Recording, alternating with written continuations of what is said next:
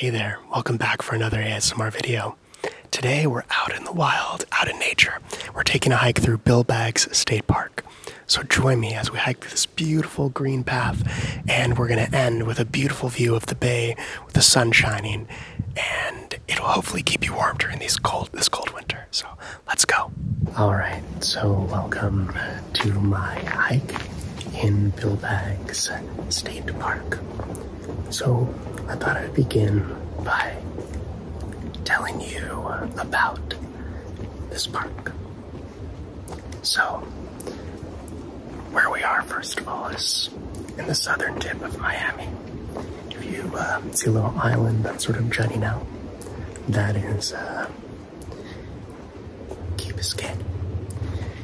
And it's a beautiful tropical island with wildflowers, blue skies, beautiful blue waters, manatees, and pretty much anything you could desire in a tropical paradise. The beginning of this land really starts in ancient times. It was a natural formation, and it was home to many Native Americans. So they've actually found some artifacts that date back to ancient times. Some of the tribes that lived really in this entire Biscayne Bay area, and that's really where Bill Baggs resides. It's the Tequesta tribe, which I've talked about in some of my other videos. You can imagine just this beautiful landscape, but as it is today, it's quite different than how it was back then. So I'm going to get into that in a little bit. But essentially, this is not how this island would look naturally. It's sort of hundreds of years of development. You'll see a lot of wildlife, as I mentioned, manatees, different types of birds, sea turtles, obviously all the wildlife that exists in the bay. But also here, this I just walked past a snake, and I actually tried to record it, but unfortunately I was unsuccessful. It slithered away before I could get to it. So this area in Florida, really, there was a lot of pirates. I'm actually going to do a video on Blackbeard and some of his adventures in this area. But you could imagine sort of a combination of just, you have Native Americans, you have pirates, you've got Spanish, you've got English. So it was really changing hands frequently.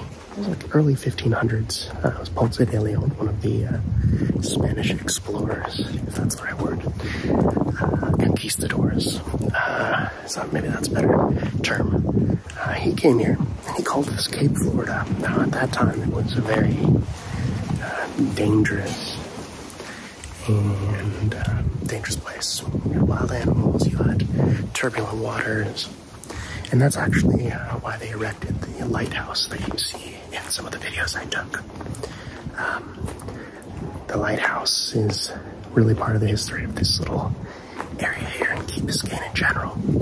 So that's a really beautiful hike right there. You can kind of see the lighthouse fading away in the background of those beautiful blue waters. It's free to enter, so you can just come in anytime and go check it out. And a lot of times you can actually walk to the top. I want to say it's as far as the Blarney Castle, it's a pretty steep hike up there. Maybe it's 8 to 10 floors, something like that. Key Biscayne, which is Bill Baggs is a part of, it's sort of broken up into 3 parts. You've got Crandon Park up in the north, you've got the village, which is the actual town, and then this is the southern tip of it. So, but later on, it was really till the 1800s, that's when they built the lighthouse to help sailors in these waters. Again, the shores of Florida are littered with shipwrecks and things like that because of the just the difficulty navigating the waters down here, whether it's from hitting coral reefs or sandbars. That's sort of just something to think about. Let's move into the modern times. So the 1900s came around, and Florida was a booming place. Really, again, like I said, it kind of tells the story of Florida in general, this area.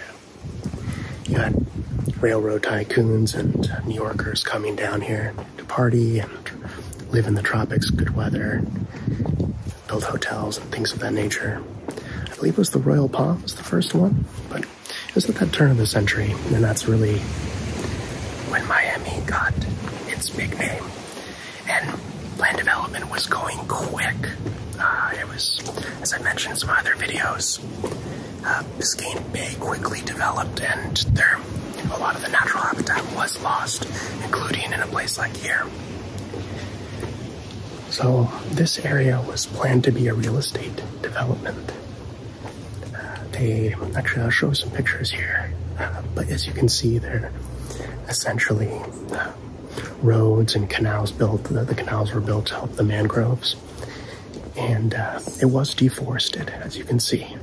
It was set for development, and there was some development, but the story gets a little complicated because it was really in the Prohibition era. I'm going to tell you about another place. I hopefully can get some video here, but there's a place called Stiltsville.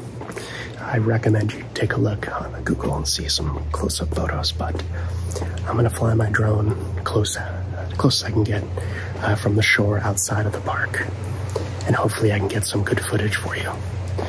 But essentially, it's these houses that are built on planks. You can imagine, so imagine these houses on the water, and about 1 mile out from the bay, all of a sudden you're in international water and it's illegal. So they built these houses on stilts, and the people, especially New Yorkers, would go to party and drink where it was legal to do it on those houses. And so they had clubs and bars and restaurants, and it became one of the hot places in Miami during the 30s. I believe the first house, there was claims it was in the 20s. I can't remember this gentleman's name. It's like Crayfish Jim or something. It's something amazing, a very Florida name, but that guy had the first house, and he would serve some sort of crawfish stew to his guests while they partied up the night. And so that sort of sprung up. But later on, of course, the vibe died down, and hurricanes really hit very hard and damaged the buildings very, very extensively. So it wasn't until later on that, so there was a fire, and the hype kind of it ended with that. And that was the Stiltsville, which again, you're going to see some footage here. We'll attempt to maybe get on a kayak and get some, like I said, some footage, drone footage from one of these islands, a little bit outside of the park. You gotta be careful with safety, so you don't want to be flying into these parks from inside. So, as I said, this is sort of in the southern part of Biscayne Bay. But essentially they decided, oh, what was that? It must be a blizzard or something. But sorry, just trying to refocus myself there. But they created this park, and they reestablished the mangrove population here. As I said, mangroves are, in previous videos, they protect against hurricanes and things like that. And they're really good, in sort of brackishy water. And they line the Everglades quite a bit, so it was really important to restore them here. Part of the history there in the 60s, and that kind of leads us to today, where you see Miami as an exploding metropolis. The rents are up 50% this year. It's the highest in the country of the United States. So, it's always been a destination point for many various reasons. So I would recommend a visit here. You can rent bikes, and there's a beach on the other side near the Lighthouse. And you can get a boat and go in the water here. There are cheaper options, of course, if you want a kayak or a canoe or something. But you can come here and you can basically enjoy this tropical paradise. It's lesser known than some of the other places, and a lot of people go to South Beach, but Key Biscayne, Crandon Park in the north can get quite busy, and Virginia Key, but this tends to be a bit of a hidden gem. And again, there's a harbor there with a restaurant and a bar. As I said, it kind of started off as a real estate development, so it does have some unique features that you can't see in a lot of other places like this. So, that all said, I really hope that you enjoyed this walk with me. And we're gonna just gently go through the forest here, across back towards the water, because it's just so beautiful. And we're gonna just enjoy the water. Just go through here. It's a bit of a nice crunching sound. I don't know, going on above my head.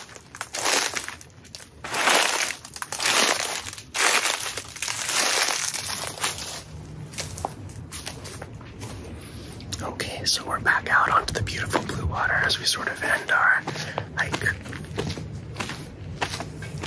So I hope that this final imagery here kind of helps you feel a bit warmer during these winter months.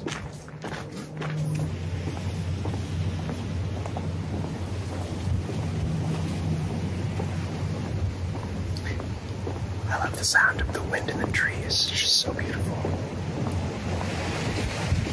So I will say, for those who are jealous of the weather, in June to September, it's pretty much impossible to go outside because it's just so hot. So, you know, don't be too sad that you don't have this beautiful weather right now. I want you to take a deep breath and slowly imagine you're walking along this sunny, bright,